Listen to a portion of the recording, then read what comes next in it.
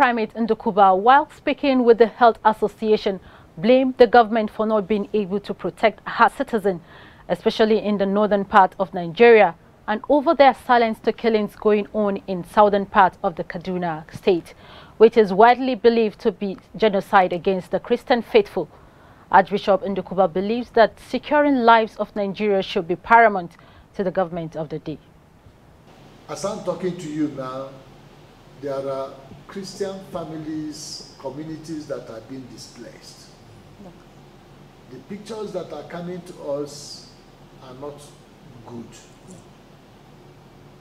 We are speaking, but it seems as if it's falling on the deaf ears. I don't know what these poor women and children in rural communities, I don't know what they have done to warrant such being meted out on them.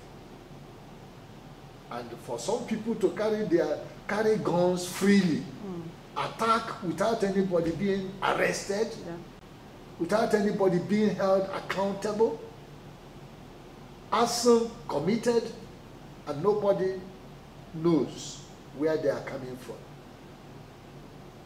I believe if it will take fencing our borders, it will be a worthy investment for the security of this nation.